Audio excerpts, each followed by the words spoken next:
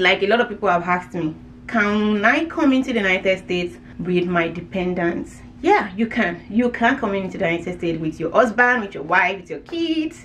Yeah. Hello, how are you doing today? Hope you're doing great. My name is Esther and thank you for joining me on my channel. If this is your first time seeing my face, I would love to connect with you. Please leave some comments below. Tell me your name and where you're watching from. Today I am filming from the United States of America. This is where I live and I completed my master's degree here as well. So on this channel I share with you all of the information that you need to know about studying in the United States, moving to the United States, and even to other countries from wherever you are. So join us here by subscribing and also hitting the notification bell so that you get notified whenever I share new information. And here I share with you scholarship opportunities, visa tips. Some of the scholarship opportunities I share with you, they are really time sensitive, so you need to subscribe and get notified so that you can take advantage of all of these opportunities as soon as you get updated. Yes, we also have a Telegram group where we answer all of your questions, and you can also get to connect to people that are on the same journey as you. I'll leave the link below in the description box. Check that out and join us.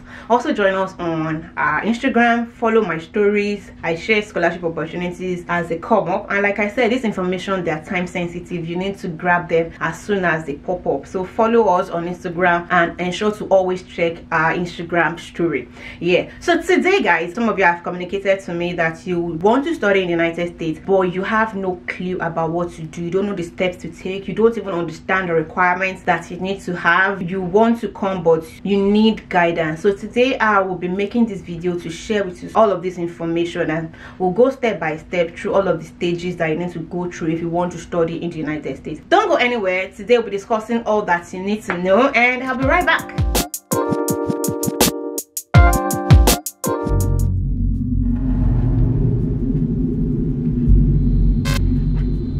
Yes, you guys are still here.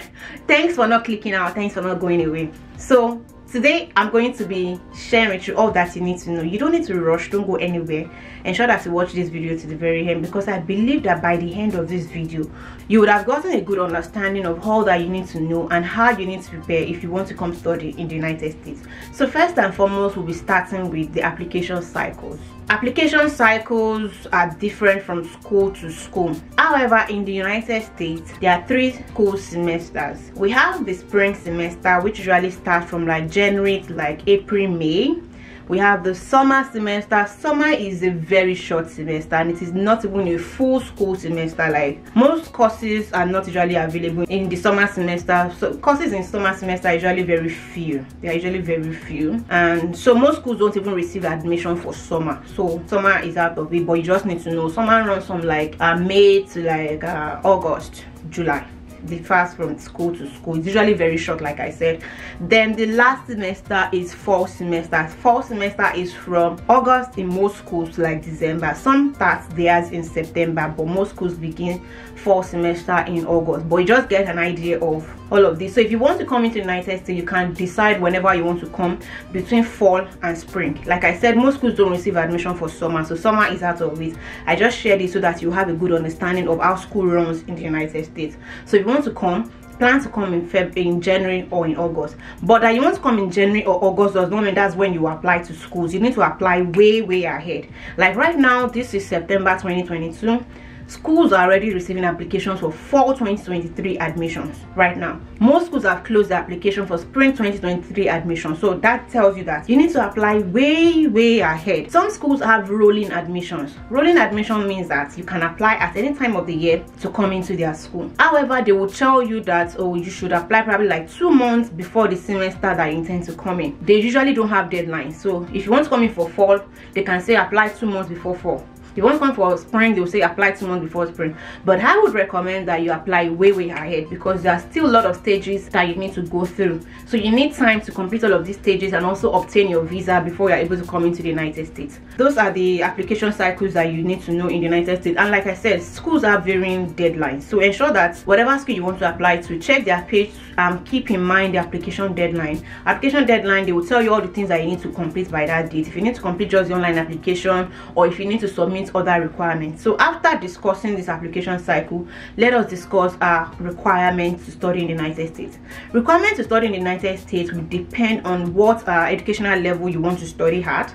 If you are studying at the undergraduate level, that's like for your bachelor's, your requirements will differ from if you want to study at the graduate level, which can either be master's or PhD level. For the purpose of this video, we would assume that you want to study at the graduate level, which can be master's or PhD. For undergrad, I'll probably put a list of general requirements on the page so that we don't waste much time. But for graduate students, let's discuss the things that you will need. Number one is to complete an online application on the school's website. Sometimes some schools require a fee for it. Sometimes they will give you a fee waiver, and some schools may not give you waiver. Some schools don't waive the application fee.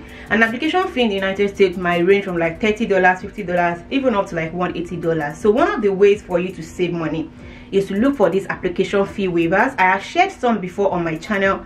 I'll link the video in the description box. Check that out. And as time goes on, I'll still be sharing more with you, so stay plugged to the channel so that you can take advantage of these opportunities. So once you complete your application on the website or whatever site the school has directed you to, the next thing you might be required to submit is your transcript. Your transcript might be official or unofficial. So the unofficial ones are the ones that you probably have gotten from your university.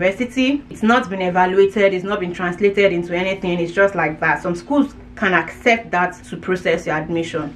However, after admission, they would require you to submit the evaluated and official transcript before you resume. So check out for that when you are reading requirements on the pages of any university you're applying to. So evaluated transcript means that the transcript that you've obtained from university, you need to submit it to an evaluation body to convert it to a US equivalent of the grade. So for all of the courses that you have taken in your undergrad, they will convert them grade by grade. Even the class of degree that you've graduated with, they will convert it to obtain the US equivalent. Because in the United States, the grade point system is a 4.0 average, whereas in some countries like Nigeria, we have 7.0, we have 5.0 in some schools, and we even have 4.0 in some schools. So these evaluation bodies, that's what they do. They convert from all of these different GPA to the one that is acceptable in the United States. So check if the university you're applying to requires you to evaluate or not. And I've actually shared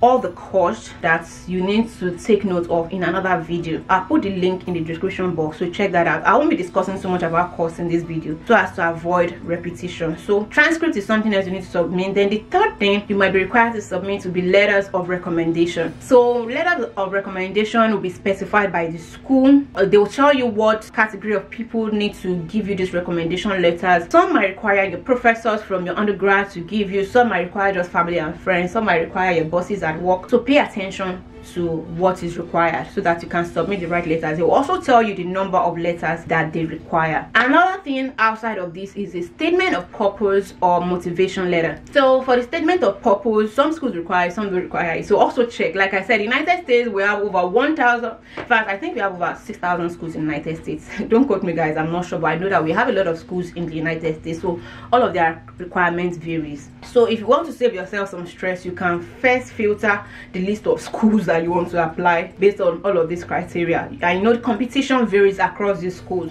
For some schools their acceptance rate can be as high as 70-something%, and some the acceptance rate is like 6%, so they are more competitive than the other. But whichever one you choose, ensure that you understand and you are able to meet up all the requirements in order to secure admission. Letters of recommendation, like I said, you will be told how many letters or how many words to submit for that. Ensure that you write a very strong statement of purpose, because this can be a disqualifying factor for your admission. Outside of that, most schools actually would require these things that I mentioned to give you an admission decision. Some might require extra things like maybe a GRE score or test of English. For GRE, I know that most business schools will not exempt it, so you will need to write the GRE or GMAT exam. You need to write that and ensure that you pass the average score that is required to meet up admission. So when you write that, you need to submit it to the school. The school will indicate the mailing address or where you need to send your scores to. Some also require that you do a test of English. That is if your undergraduate education is not in English. And with all of these things, schools will evaluate and give you admission or not give you admission. So if you've gotten admission, the next thing you might be required to submit is your proof of support and financial affidavit. Some schools might require that to also evaluate or give you admission, but most schools usually require that after they've given you admission. So if you're obtaining scholarship from the school, you may not be required to submit that, but if you're sponsoring from external sources outside the school and you're sponsoring yourself, you will need to provide your bank statement, which is a proof of support, and a financial affidavit, which is a notary stamped document of how you intend to pay your tuition fees. So check for all of these things and provide them. With your proof of support and a financial affidavit, the school then will issue you an I-20. So not to mix things up, let me just quickly discuss the steps. The steps now: you submit your online application. I mentioned how to do that on the school's website. You submit all your transcript, letters of recommendation, all the requirements that you need for admission. After you obtain your admission, then provide your proof of financial support and financial affidavit. Next, you will now get your I-20. On your I-20, your means of financing your education will be indicated. Your fees, total fees, will be indicated on one side, and the other side, the school will break down how your finance is going to work for your tuition. Then you also have your service ID indicated on your I-20. You need this service ID as an international student in the United States to apply for your visa interview. So you will need to apply for your visa interview in your local US embassy. Yeah, so you need to fill a DS-160. DS-160 is your non-immigrant application for visa. You fill that and you also attend your visa interview. I have shared a number of tips and even questions and answers to help you prepare and nail your visa interview once, just like I did on my channel. I'll also leave links to this video in the description box to ensure that you check all of them out so that you can be well informed. So now you've gotten your admission, and by the grace of God you have gotten your visa. What next? You are good to come into the United States. Just pay for your tickets, get on the next available flight, and resume for school. So in the United States, you're allowed to come into the United States 30 days before resumption of your program. Anything before 30 days, you'll be denied at the port of entry. So take note of that. You can't come into the United States before 30 days to your program start date. You're only allowed to come in within 30 days. So ensure that you bear that in mind. And with all of this that we have discussed, next thing for you to know, like a lot of people have asked me, can I come into the United States with my dependents? Yeah, you can. You can come into the United States with your husband, with your wife, with your kids. Yeah, but you should know that you coming into the United States to study, actually you are coming as an F1 visa category holder, and your dependents will be coming in as F2. F2 visa holders in the United States are not allowed to work. It is illegal. So if you're coming with your husband, your wife, your kids, they cannot work. You are the only one allowed to work, and even your work has restriction. As an F1 student in the United States, you're only allowed to work on campus for a maximum of 20 hours weekly. So you cannot work outside of your campus, you can only work on campus. So you want to evaluate and ensure that this decision is the best for your family before coming into the United States. That's why a lot of people will decide to come alone and bring their family members later, but some people feel like it's okay for them, they'll manage and then they come in together. So do whatever is best for you. And how do you finance your education in the United States? For international students, you can finance your education through scholarships. Some get scholarship even before they come into the United States. Like if you apply to schools that give tuition scholarships, you can have your tuition waived even before you resume your program. So in that case, you don't need to come into the United States with lots of money to pay tuition or anything. All of that has been handled for you. So that is internal scholarships offered by the school. And outside of that, some schools will give you graduate assistantship. Graduate assistantship is a way for you to render service to the school, and in exchange, a part of your tuition or full tuition is waived, and then you also earn stipends. So graduate assistantship can come in form of teaching, research, support, lab work, like a lot of different work. You are basically assisting a lecturer, you are attached to a lecturer, and you are doing whatever work that has been assigned to you by that lecturer. It can be you taking classes on behalf of the lecturer, grading scripts, or even supervising projects. Whatever it is, that is what it is. So in exchange for that, like I mentioned, your fees can be waived. Some will waive your full tuition, some will waive a certain part of it, and you also earn monthly stipends. So from that monthly stipends, you can pay for your rent, you can pay your bills, and you can also feed yourself and your family. Don't I hope some of these stipends are not so much. I think the max I've seen so far for master's level is usually like $2,000 per month, $1,000 per month. I think PhD students earn more than that, so bear that in mind. Don't get your hopes up. Another opportunity for you to get your tuition finance in the United States is to apply for loans. I know some people have gone for the Empire loans and all of that. I don't know so much about it. I may not recommend it, but if you feel like it's good for you, you can consider it. All right, so outside of loans, you also want to look at external scholarships. There are some scholarship boards that are not affiliated with any schools but give scholarship for international students to study in the United States. Like we have the Fulbright scholarship.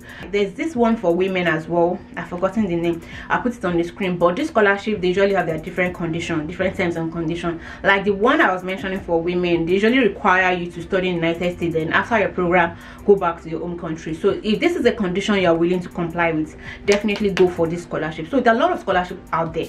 I've been sharing some of them on my channel, and I'll continue to share them. So don't miss out on them. Ensure that you subscribe to my channel so that you get notified about these scholarship opportunities. And also, even within the United States, when you come on campus, there are some departments that offer scholarship from time to time. They might not offer it at the time you come in, but maybe based on the funding they've received for that academic year, they can put out scholarships. So watch out for departmental scholarships, and also watch out for scholarship from professional associations. So if you join, let's say you are studying like engineering in the United States, and you join like NSB, they usually have scholarship opportunities. Also look out for bodies like Thurgood Marshall. There are a number of them. I've shared some of these things already on my channel, so watch all my videos, especially those under study and live in America playlist. You don't want to miss out on all of the information. So basically, these are all the things that you need to know and you need to bear in mind as you prepare to come study in the United States. So now you can ask, when do you start your journey? The decision is up to you.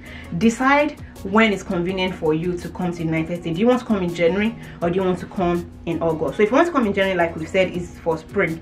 So make a list of all the schools that you're interested in, and like I always advise, ensure that you apply to as many schools as possible. Some will provide you application waivers. Take advantage of that to apply to many schools, because some might give you admission and no funding, some might not even give you admission, but at the end of the day, you have a number of choices to choose from. So ensure that you do what's good for you. So that's all I have to share with you today. If you have any questions about all the things I've mentioned, please let me know in the description box below, in the comment section rather. I'd love to read from you. Don't forget as well to join our Telegram community, and I'll see you next one, guys. Take care. Bye.